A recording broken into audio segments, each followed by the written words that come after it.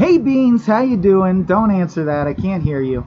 I am checking in because of a major, colossal, super big, very tiny Small Beans Micro Mega update that we wanted everyone to be aware of. And I am afraid that it's a good beans, bad beans kind of situation. I'm going to start with the good beans and end with some good beans so that hopefully the bad beans in the middle slide down your gullets a little more easily.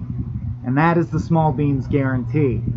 Alright, anyway, the first thing is that this man, Michael Swain, has just accepted a position as a high-level video creator at IGN, aka the Imagine Games Network. I bet you didn't know that.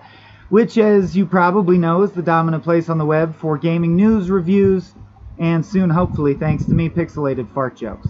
I'm very excited for the opportunity, especially since it means I'm moving to San Francisco, a place I enjoy, and that I get to be closer to my brother and nephew, and make probably way more videos and podcasts at a faster rate than I've been able to do sort of out here in the wilds of the internet. So expect a lot more content from me in the future, all in some way loosely related to video games or pop culture. Sound familiar?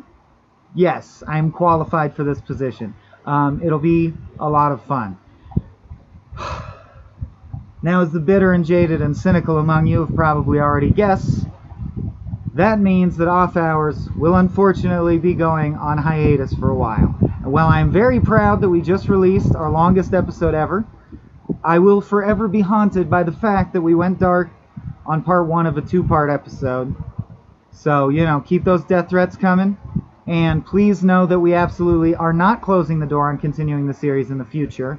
Honestly, just right now, we really tried to scramble and shoot just that second part, before I had to transition into my new position, but it just turned out to not be possible. Friends will back me up on this. I basically worked myself to the point of a nervous breakdown, and we just couldn't get it, alright? So, with me moving out of town and having a full-time gig now, and with our limited budget, over at Small Beans flying down to shoot more Off Hours right now is not in the cards.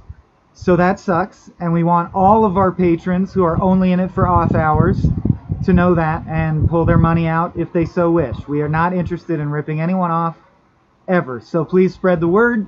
If you're only in it for Off Hours, that it's going dark for a bit, so you could go ahead and withdraw your support for that period of time.